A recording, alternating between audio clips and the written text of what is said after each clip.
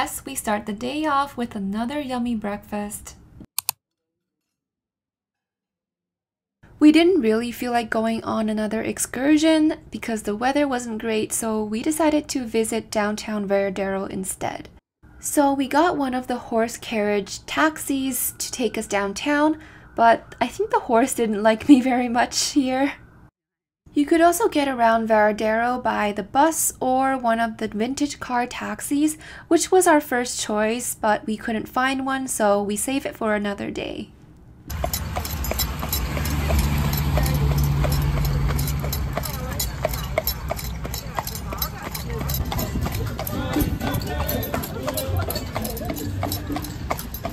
After only about 10 minutes, we arrived at one of the markets that were scattered around Varadero. There are so many of them, we just stopped at the first one we could find. 这张颜色好看，画，这就是古巴的特色呀。 These markets had everything from paintings to souvenirs and clothes and wooden sculptures and all kinds of handmade crafts. I really loved their little decorations and ornaments. They were all so colorful for putting in your house. We saw these wooden handmade trivets for pots and they were so adorable, so we got 3 of them and Mom picked the horse, the cat, and the one with the man with a cigar. We saw this hanging owl ornament and it was so cute. We had to resist buying it too. A lot of things are made of wood here. There was a woman who was actually decorating one of the plates and it was really cool to watch. Time flew by so fast as we were browsing and it was lunchtime again, so we came to this restaurant that was supposed to have the best lobster in Varadero, so I was really hoping that it would be yummy. I loved the inside atmosphere. There were musicians and also Christmas trees, although this chair looked like it could collapse any moment. Turns out we had arrived not a moment too soon because it started pouring outside. The lobster was way too salty and I love how the decoration was half a piece of lettuce and a quarter of a tomato. But we don't talk about that. As soon as the rain stopped, we headed off to the largest market in Varadero. 要给你再弄点音乐，弄点什么，那个 Cuba 的 music。Oh, sounds different. Oh, wait.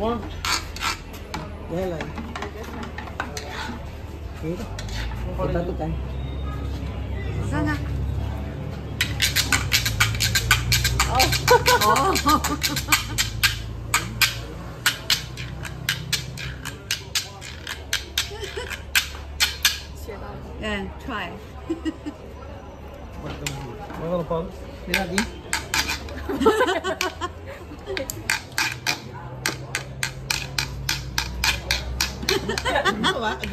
Tô aprende. Dale.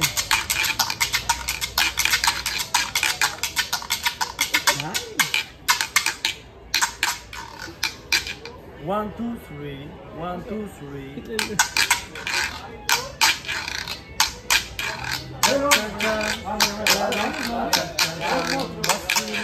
Dale, ponte otro, coge tu otro.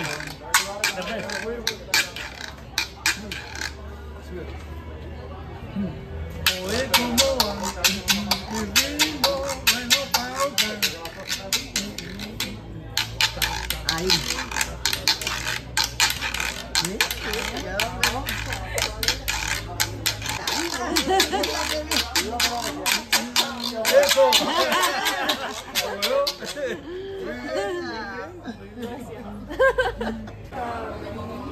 You try. This man was showing us this magic box, which only he could open, and I could not for the life of me figure out how to open it. No. I literally stood there for 10 minutes trying to figure it out while my mom laughed at me. No, you open it.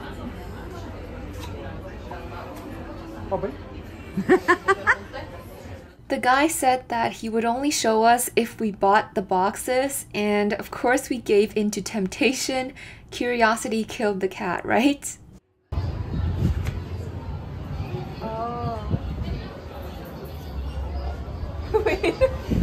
Oh, I did it.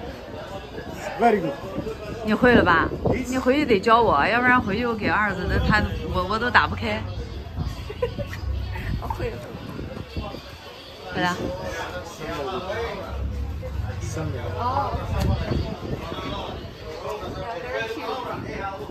They even sold these toy vehicles which were made of used cans, and they were really creative even though they looked oddly out of place.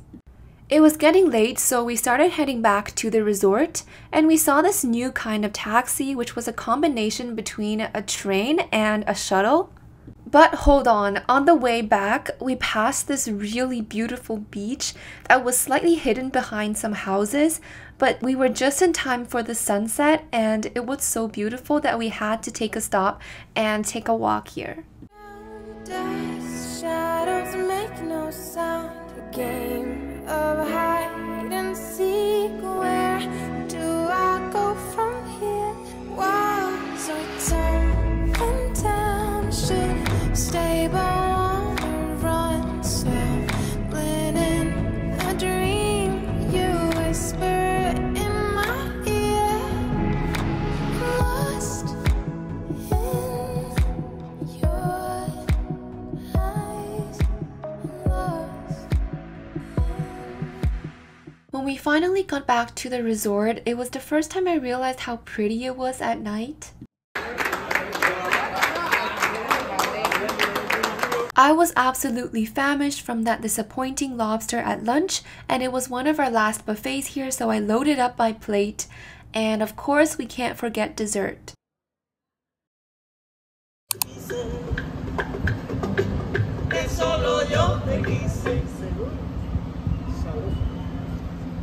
After our yummy breakfast, we decided to go downstairs in the resort to the bar/cafe where we got a cappuccino each to enjoy on the patio. It was an unusually warm day, finally, thankfully, so we could actually afford to sit outside, but it's been so cold this past week and windy that we couldn't before. I feel like we didn't really get a chance to fully relax here because I was doing my exam and also I was busy filming half the time. But honestly, even hanging out with my mom filming was also super fun. So we made lots of nice memories here.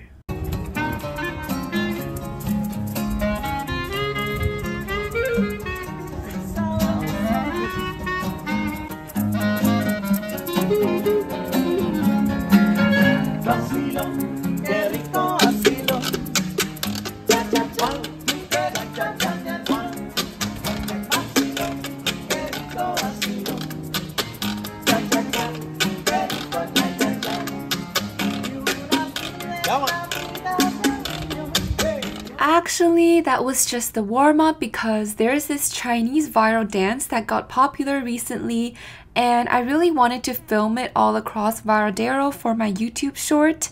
So I basically learned it in a few hours in the hotel room, and yes, we had to improvise with the setup here.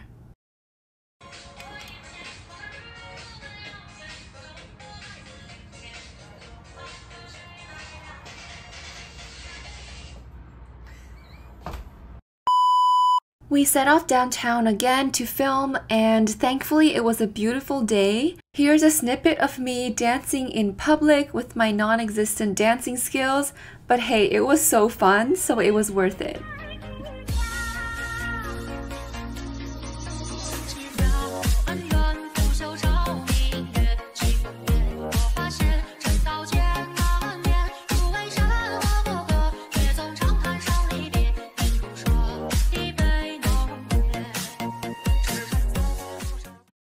Anyway, that's enough of that. We tried to head to the sunset beach again to film, but it was too late. We didn't catch the sunset, although we did get a nice ride in the Coco taxi, which is this tiny little car that looked like a coconut. After that workout of a day, we came to this reservation we made at the hotel at a Japanese restaurant, and I should have realized that it was sus to eat Japanese food in Cuba, but we decided to take the plunge and try it out.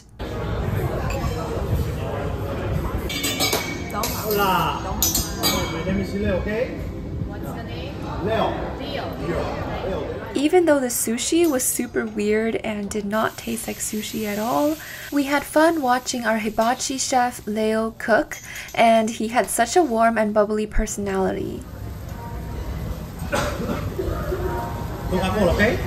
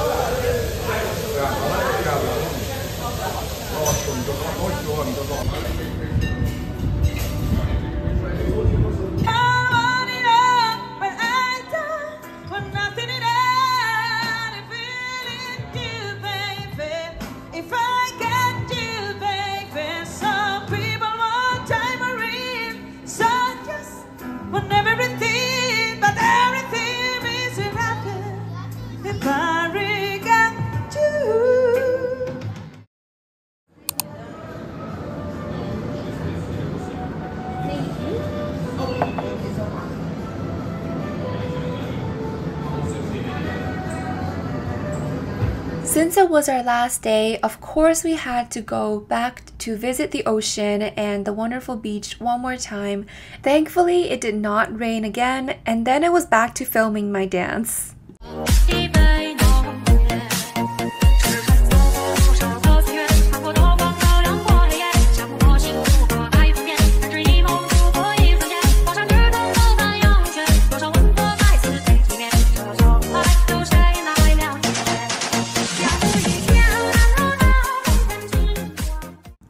Then, as a dance break, we actually found this cute little art gallery, and it had so many different kinds of paintings inside. One thing I noticed is that Cuban people love art, and all the art they make is always really colorful and vibrant. Hence why my favorite is actually this one, which is a huge painting that's super colorful, and I would love to have that in my kitchen. Sadly, all the paintings we really liked were huge ones, or they were paper ones that we didn't really want to roll up into our luggage, so we couldn't buy any. They reminded me of when I used to take painting classes with my dad. Okay, so basically we were filming in this park, and once we finished, when we were walking out, my mom just inadvertently turned around and she spotted a Barbie pink car. So remember when in Old Havana I saw this Barbie car and I was like, oh my gosh, that is my car. I need to ride in that at least once during this trip. And once we turned onto the street, my mom just looked back for some reason and she saw that car driving past, but it had passengers in it, and it was turning into the park we had just left. And so we literally ran back into the park to track the car down, and we watched it circle around the pond in the middle.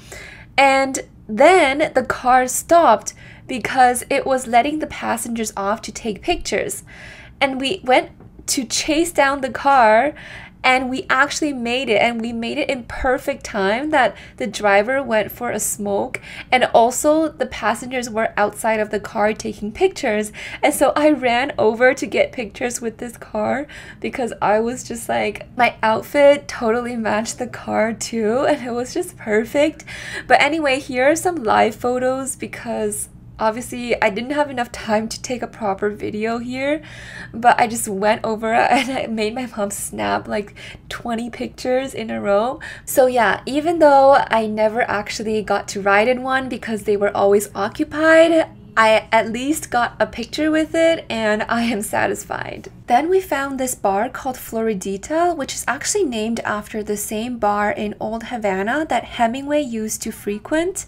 So we went to only one of them, but we didn't find this Floridita one, which is the more famous one.